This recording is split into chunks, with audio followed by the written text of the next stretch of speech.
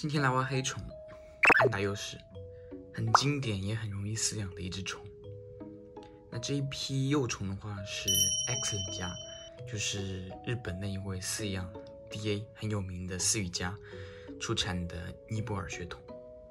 那种弓的话是90.5毫米的，我会把种弓的照片或者是血统证书放在荧幕上面，大家可以参考一下。今天挖的这2只的话，应该是属于早期羽化的个体，可以看到说末重没有很重，因为在末期的时候有暴走，所以出来可能会比较小。那废话不多说，开始挖吧。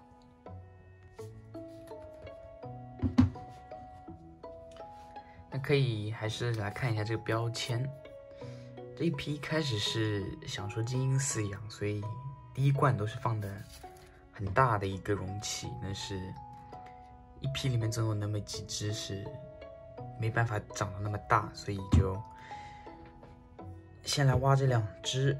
可以看到最重也就40几克，没有说到特别重。然后勇士在这里，然后是这一只。好，那就从这一只先开始吧。因为说末期有压木屑去催蛹，所以木屑会比较紧。我已经有把上面这个顶层的木屑给挖掉一点了，这样可以节省一些时间。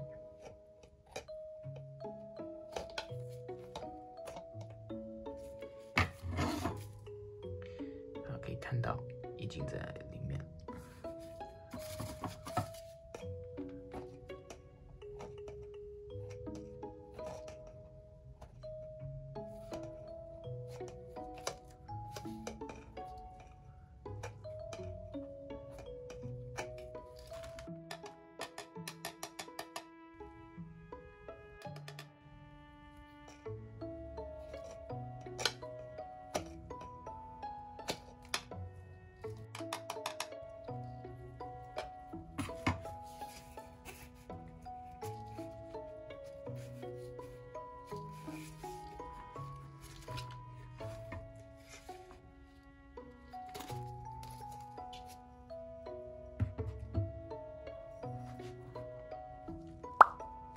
很小的一只，但是也就这样吧。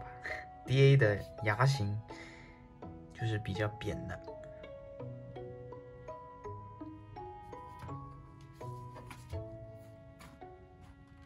这里还可以看到幼虫的头。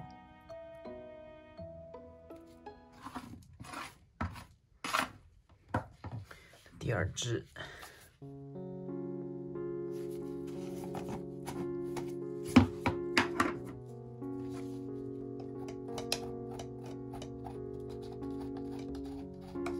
第2只，这个是我记得比刚才那只是早出来的。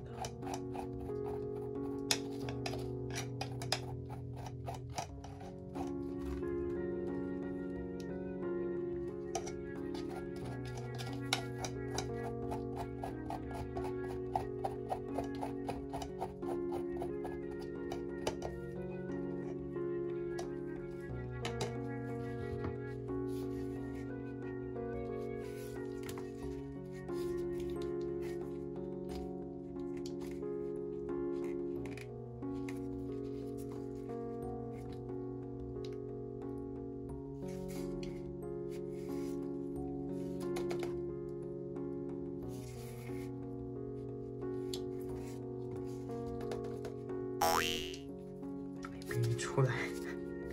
勇士做的很大，但是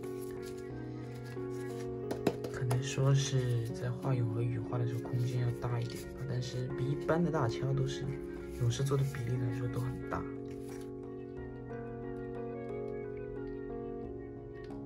出来了。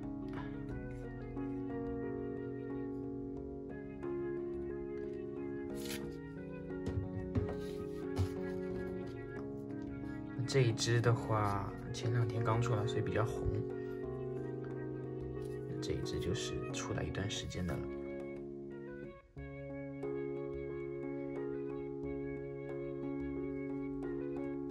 以看到 DA 的光泽还是非常强的，相比起中日大的哑光来说，它还是很亮的。接下来可以来看一下，近距离来看一下，然后量一下体长。这是小的那一只啊，本身这条血统的话，主打的是大型跟吉泰，就是说它牙会比较粗或者是厚一点，但是因为小型个体的话，可能就展现不出来，包括它这个牙的长度都没有说很长，也没有说往前伸。那这一只的话，可能就只有个75左右。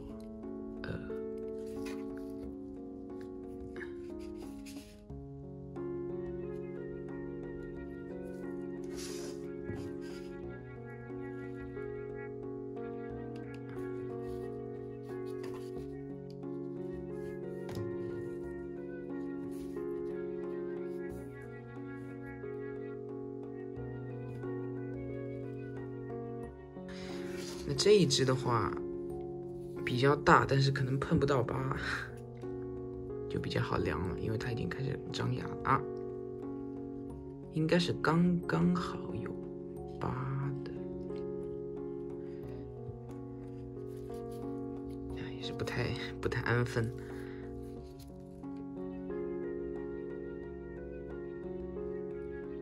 79到80左右。可能还需要再细量，但是差不多这么大。这一只的话，它的牙就会比较外扩，然后比较长了，相比起刚才那一只的话，可以同时来对比一下。大3毫米左右，但是它整个轮廓是大一圈的了。